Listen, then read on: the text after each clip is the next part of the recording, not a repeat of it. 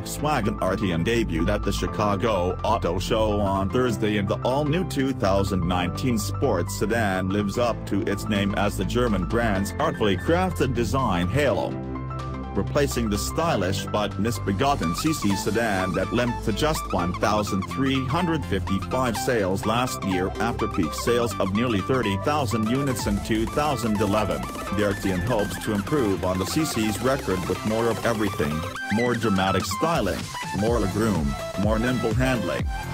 The Arteon has a hatchback trunk that has become all the rage in upscale sedans, from the Audi A7 to the Kia Stinger and Buick Regal Sportback. Like the Stinger, VW hopes Arteon will be a mainstream, upscale alternative to pricier premium models from Acura and Audi.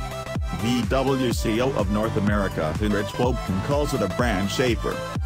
From its wide grille and LED headlights to its clamshell hood and long wheelbase, the athletic Arteon brings visual drama to a conservatively styled lineup of Jetta and Passat sedans. The Arteon is based on VW's versatile, front-wheel drive MQB platform and will offer all-wheel drive and upper trims.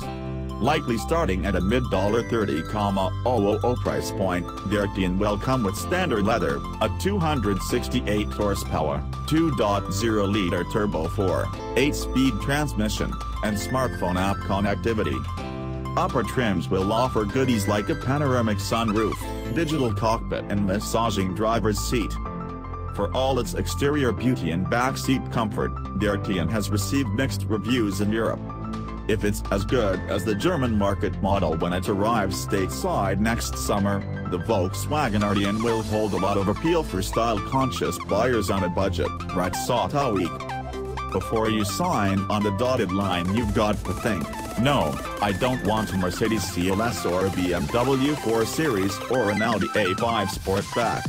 I want that sort of thing, but with a VW badge at the front and a boot the size of the blue John Calvert at the back, wrote the Grand Tour's Jeremy Clarkson in London's Sunday Times.